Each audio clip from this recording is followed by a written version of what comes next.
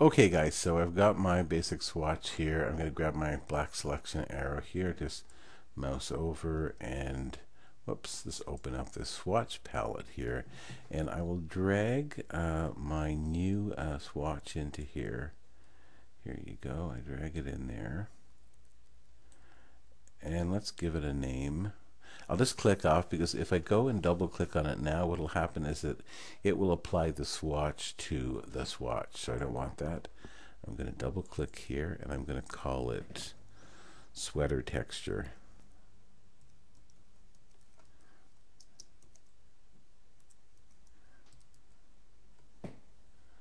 Okay.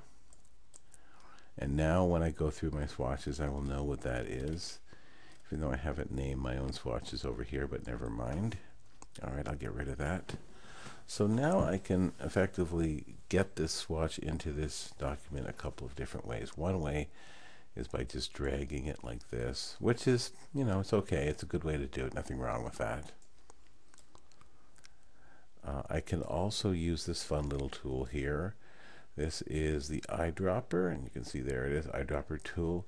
You don't have to select anything with this tool. You just click and it picks up whatever it has just kind of eyedroppered. In this case, pattern with black stroke. Let's change that to pattern with white stroke. So I've just clicked the stroke down here. That brings up the dialog box over here. Let's pick white as our stroke color. And now that my eyedropper is set on that, if I just hit the Alt key or Option key on a Mac, I can literally pour that, and I'm just clicking down on these areas, and that just kind of gives me more definition. But whoops, let's go back one step. I hit the, by the way, I hit the brush line, and that put the, it literally put that fill on the brush stroke line. I don't want that right now.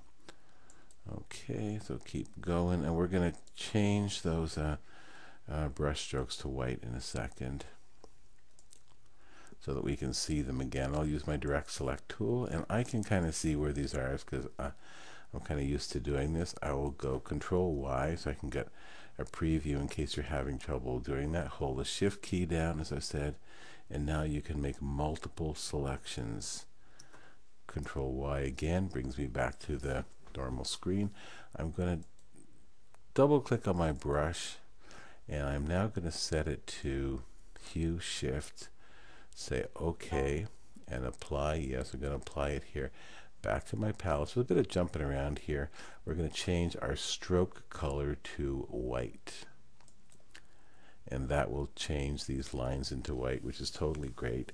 So there you have the basic sweater. I didn't include some of the construction lines on this tutorial, but that should kind of take care of it. And I'll just kind of, to show you where we're going, I'll throw some other textures in here. Kind of, whoops, again, I put it on the wrong area. It's got to be, I got to bring my, whatever area I want to affect in color in Adobe Illustrator, I need to bring to the foreground.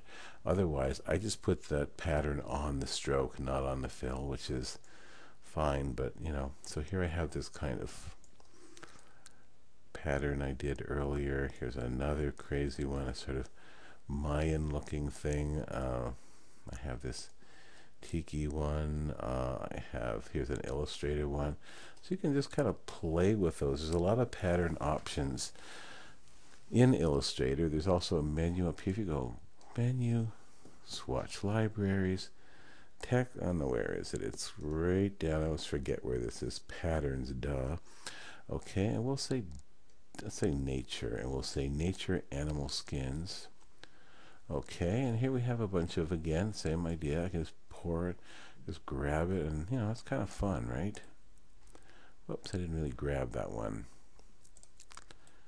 Anyways, you get the idea here. You got a lot of, this is a much more kind of a fast process than working with Adobe Photoshop. Nothing wrong with Photoshop. However, for product and garment development or bag development, which I do, I find Adobe Illustrator really the much more useful and friendly product for getting work done fast. Thank you very much.